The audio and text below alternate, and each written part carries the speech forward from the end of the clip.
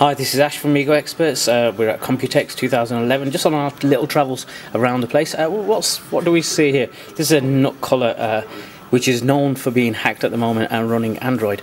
Obviously, we don't like Android, so why are we looking at this thing? And that's the reason we're looking at it. This is the Nook Color running MeeGo. This is a modified user interface developed by Nook. And yes, they've done it. They've hacked the Nook Color, and we've got MeeGo running on it. I've had a little play with it, and it's running really well. So that's sort of a photo viewer. To be honest, that was already launched. That's why it was instant. But saying that, this does run reasonably well. Look at the graphics performance on that.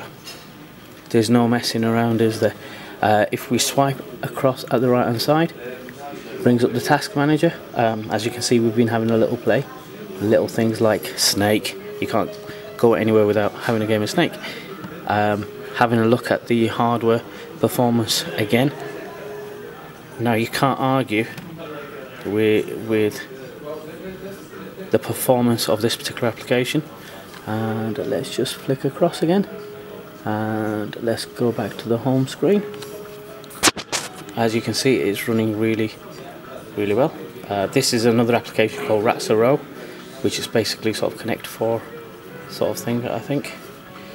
This is an interface that Nook have got running on a number of other devices, sort of notebooks, netbooks and slates as such. And for performance, it's running really well. Let's go back to the home screen. And there you have it. Nook Color, it's got MeeGo on it. This is Ash, MeeGo Experts.